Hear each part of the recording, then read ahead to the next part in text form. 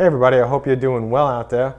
Please don't forget to hit the subscribe button and also check out the comments section below where I do add more information about whatever I am talking about. Also potentially any changes, and there might even be links down there, so check it out. If you have any questions, post it down below in the comments as well. Let's get started. This speaker is the Bowers and Wilkins 603 Anniversary Edition.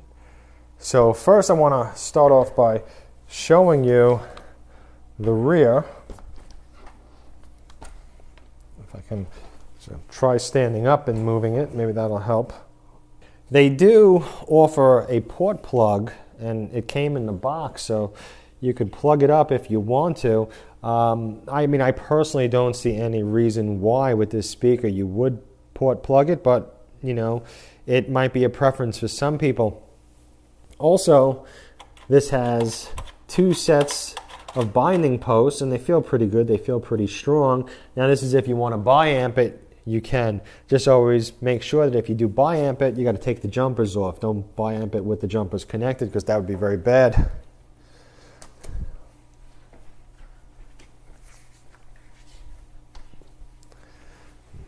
So just to give you a little idea of the speaker height, I do have this chair set to the same height as my couch. So just to kind of give you a bit of a reference point with that, and really if you're listening to music or movies, you're sitting down at home on your furniture, you know, it's good to see the height. Let's talk about the specifications. It's a three-way design, tweeter, mid-range, and two woofers. The back of the speaker is ported, as you saw, so it's a bass reflex design. This is a 1-inch decoupled double dome aluminum tweeter. Okay, and this grill over here keeps it safe as well. It feels pretty strong. I mean, I didn't go over there and do anything crazy to it, but I mean, it does feel pretty strong. These two woofers are 2.5-inch paper cones. And this is a 6-inch, what they call Continuum cone, FST, fixed suspension, transducer, mid-range. So that's this, and it definitely doesn't have any give to it like the way these woofers do. So just keep that in mind. The frequency response is 48 hertz to 28 kilohertz. Okay? Funny is that it's same frequency response as that nice speaker over there, the Focal.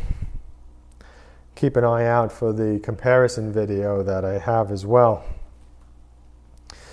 The sensitivity is rated at 88.5 decibels, and the impedance is 8 ohms. Okay. Let's see, anything else that's important? And the weight of the speaker is 53.1 pounds. So that'll give you an idea of how heavy it is. You know, even though it's a smaller speaker, if you do have issues with your back, always make sure you get some help, because, you know, these things are heavy and they're kind of awkward. It does have a base as well. There's a wide base that you could attach to it. And I would definitely suggest, if you have any pets, anything, you know, like a cat, a dog that might lean up against it, children, definitely attach that base, because as you could see over here, I'm giving it a little poke with my finger. Let me stop it from wobbling. Just a little poke, and, you know, I mean, if this gets enough of a nudge, it's going over. So just keep that in mind. Definitely attach that base. The base will keep it nice and firm. I do want to point out the exterior as well. The exterior is kind of nice looking. I wish they did something with these woofers. These woofers look just very plain. I mean, they kind of have a very, basic feel about them. And it's funny because these woofers are a paper cone. It reminds me of the first speaker that I ever purchased. And I believe when I purchased that speaker, I was probably 13 years old, maybe 14 years old, and that speaker was the Advent Prodigy Tower. And I remember going into a Sears, and I'm listening to the speakers, and I'm looking at the woofers, and I'm thinking to myself, it's very interesting that it was paper, and at the time they had a 6.5-inch model, which was the bookshelf. I knew that wasn't good for me. Then they had the 8-inch version, and they had the 10-inch version. Anyway, to make a long story short, I ended up purchasing the 8-inch version, which was the Prodigy Tower, but I wanted that 10-inch because I just knew that the 10-inch version would sound so much better. So it's kind of interesting to see that these woofers are a paper cone. Most woofers these days are more, you know, like something special. The exterior of this looks nice, and, you know, kind of the way I always describe these things is kind of like that IKEA style about it.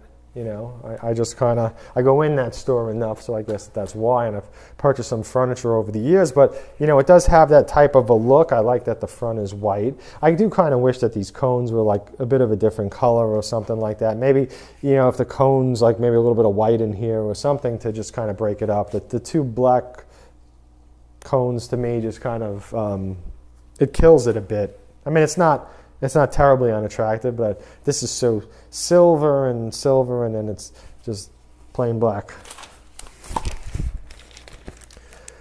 All right, enough about the exterior. Let's talk about the sound quality. Sound quality of this speaker is very interesting.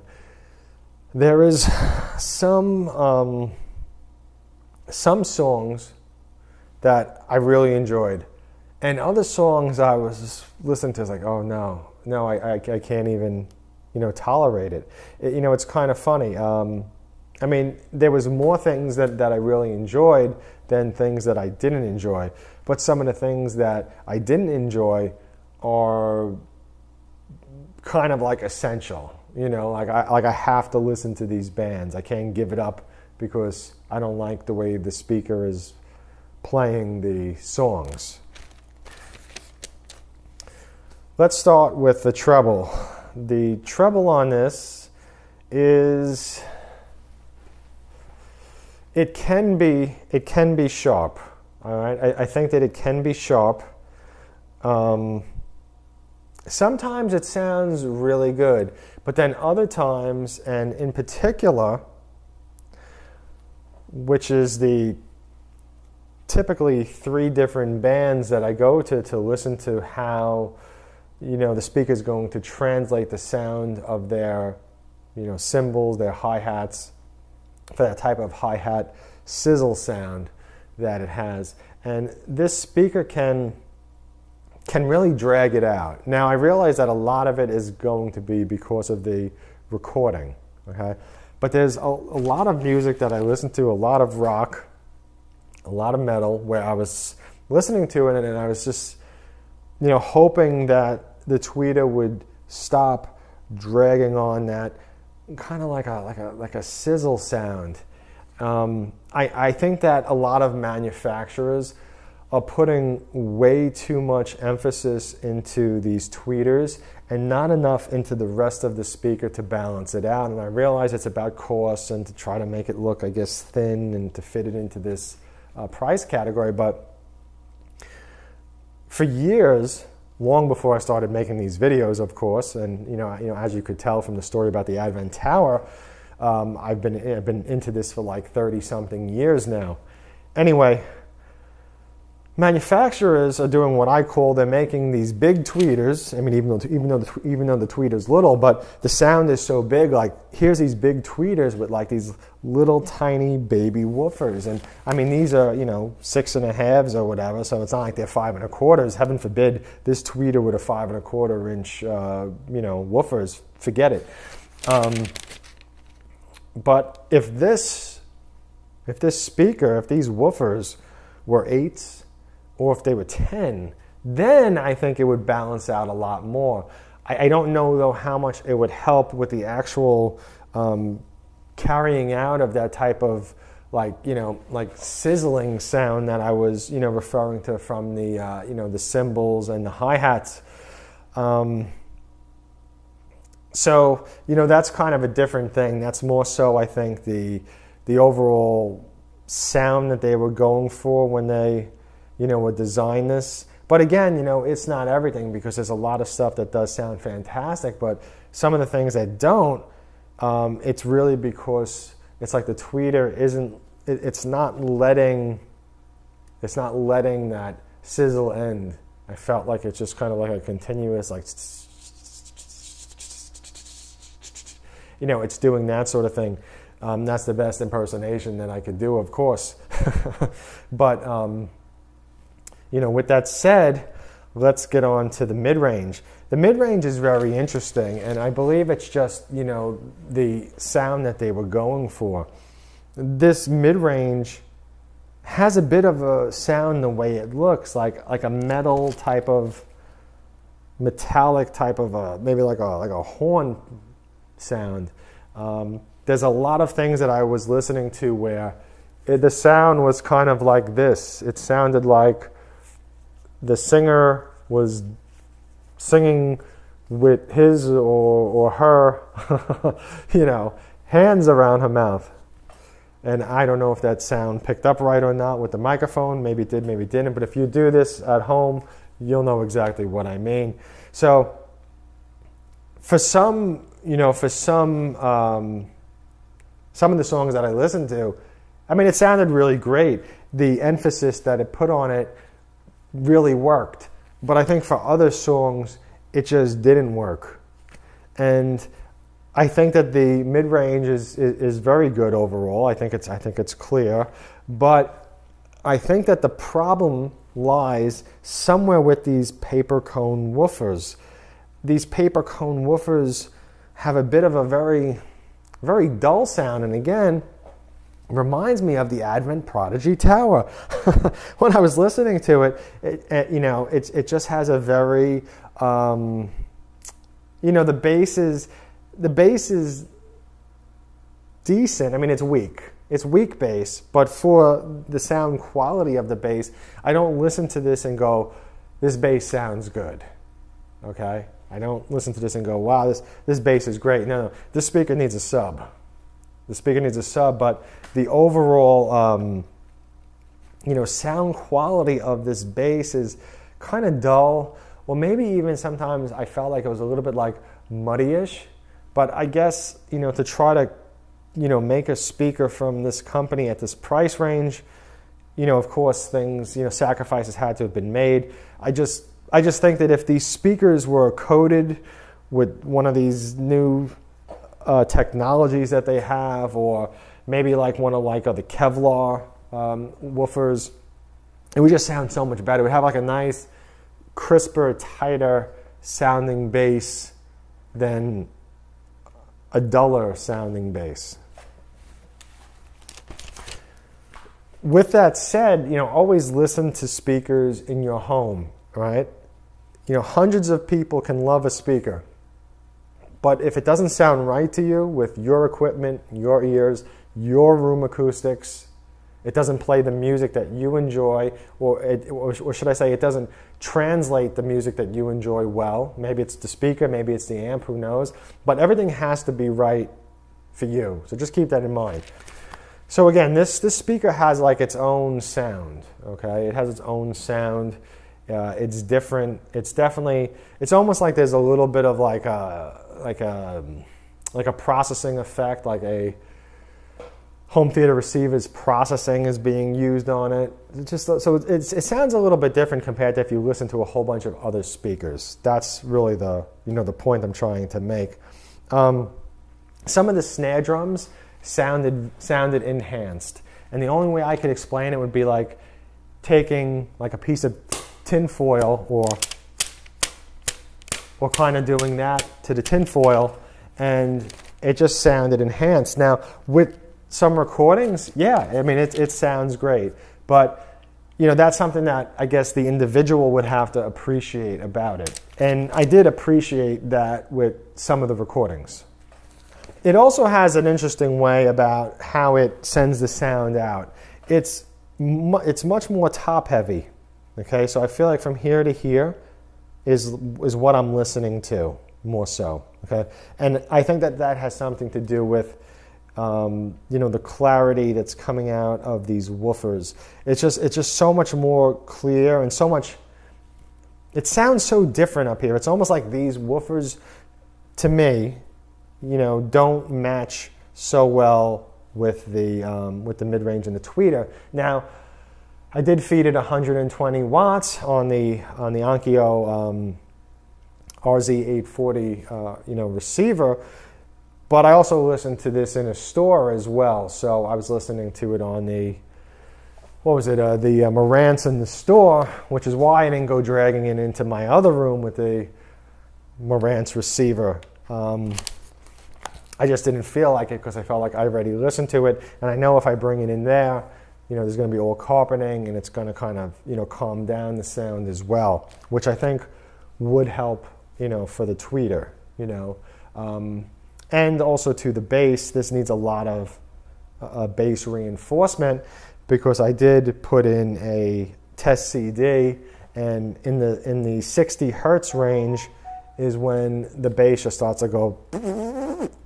Okay, so you definitely want a sub, and I would say set the sub to 60 hertz, maybe 70 hertz crossover, somewhere in there. I wouldn't go any lower, because it's very important to have the 50 hertz range when it comes to music. You want a pretty strong 50 hertz range for those kick drums. Kick drums, the 50 hertz range is very important. Where's my water? Oh, it's all the way across the room. I wish I could just use the force right now and just bring that cup of water right to me.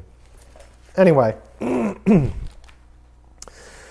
Okay, so I feel like, the speaker's kind of top heavy with how it projects the sound.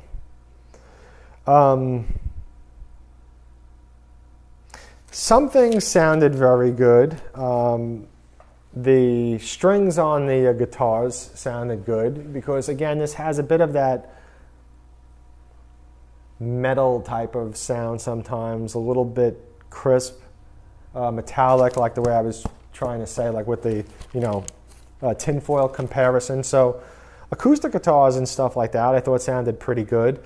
The bass, the bass is what it is.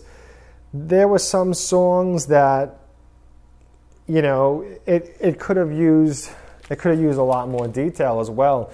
There was just some songs when I was listening to them and I was going, no way. Back to those three bands that I was talking about, Slipknot, Five Finger Death Punch, and Pantera. Those recordings are kind of spotty, and it takes a certain type of speaker for those recordings to really sound good, and that's really because of that cymbal, that cymbal hi-hat, sizzle sound. So, with that said, for me, this speaker has too many things about it that, I don't really appreciate. Again, you might appreciate it. So I would never say, stay far away from it, because of course there's going to be a lot of people that love it. But for me, there was certain things here and there that I really I didn't care for. There was more stuff that I didn't care for, I guess. And, unfortunately, when it comes to, home theater, all it takes is a few things to say, I prefer something else, okay? So, we all have our own opinion. Just keep that in mind when you're out shopping for a speaker. I do think that this speaker really needs to be put into a corner somewhere. It has to be put into a corner, because it's just too, the bass is just too weak. So I couldn't picture putting plugs into the port, because again, the bass just rolls off. So I would say, try to put this in some kind of a corner if possible, unless if you really don't care about bass, then you could play it out here in the center of the room and be happy with it. Well, that's about all I have to say about the Bowers and Wilkins 603 Anniversary Edition. If you own this speaker, I would love to hear about your combination of amplifier, receiver, the room that you might have it in, the room acoustics. It's always nice to hear, because sometimes certain combinations are what makes a speaker sound good. So a completely different amp, maybe an amp that's much more powerful might do it. So, you know, who knows? Thanks for watching.